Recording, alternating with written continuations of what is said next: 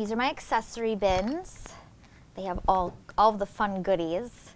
I've got my little coffee machine because I'm a huge coffee drinker. Welcome to Dollhouse Beautiful.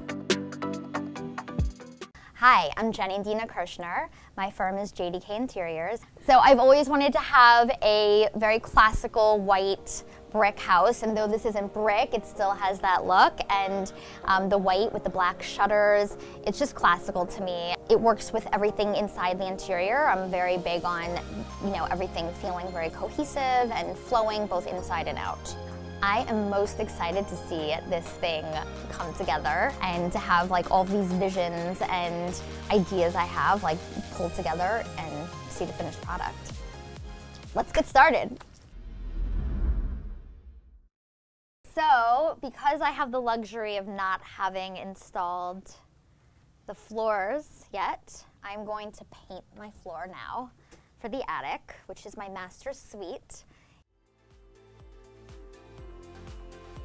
My jumping off point was I went into my personal, what I call my personal box, which is a very large bin of my favorite wall coverings and textiles and magazine tear-outs, just anything that I have come across, in my experience designing. And I went into that and I started to piece together things that I loved and that really worked well together. And I thought about myself living in this little house as though I was shrunken down. So I've been sewing since I was about 10.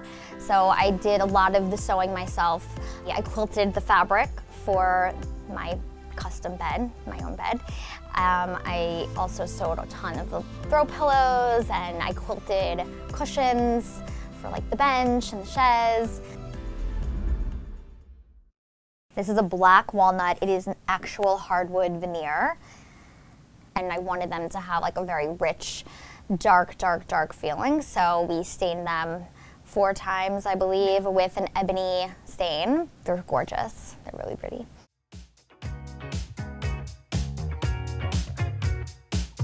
These are false walls. This is how wallpaper and floors were installed a very long time ago in the Dollhouse miniature world. It's just an easier way to apply the wall coverings and the flooring, and then it's a lot more rigid and easier to pop right in.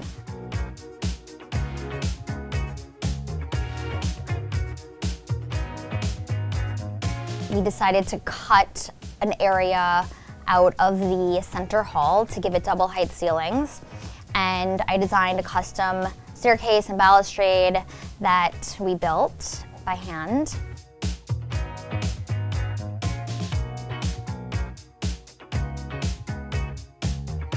This is my ceiling in the living room. Very beautiful laser cut decorative molding.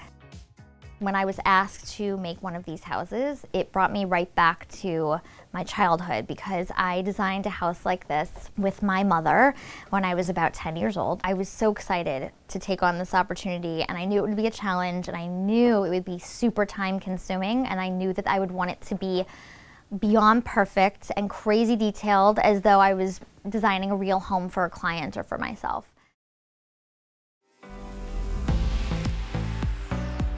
We asked Porter Telio if they would be so kind to hand paint this wall covering in a 12-inch scale. I chose Geo in Prussian blue. I love these colors together. I'm a huge fan, as you can see, of greens and moss green and olive green. And I love it paired with this like really faint aqua color. This is my dining room. This is an adorable miniature dollhouse wallpaper that I found. Brings in that traditional element that's in keeping with this Victorian house.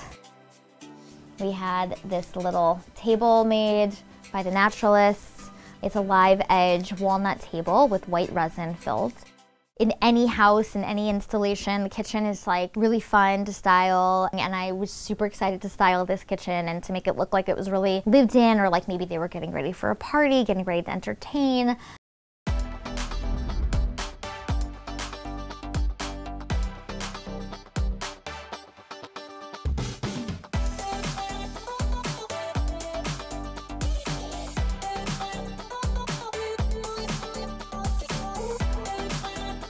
Welcome to Chez Jenny. We're finally finished. I could not be happier with the results. I adore this house. It was definitely intense. I could have used probably a whole week to install this. Felt a little bit like a supermarket sweep. Here I wanted to just bring in some other colors, so I chose to bring in this pink mixed with the black because the black then links it to the rest of the house. I have my little chocolate photos. This is me from when I took a bath in 40 gallons of chocolate syrup for a studio project when I was doing my master's degree maybe 19 years ago. So in the bathroom, so I have the clawfoot tub and the old-fashioned toilet and sink. This is a real labor of love, and it was also such a pleasure for me. I really, really would live here myself if I was just like 12-inch scale.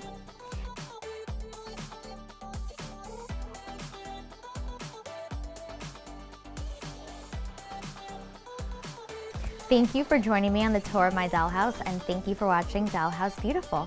That's a wrap.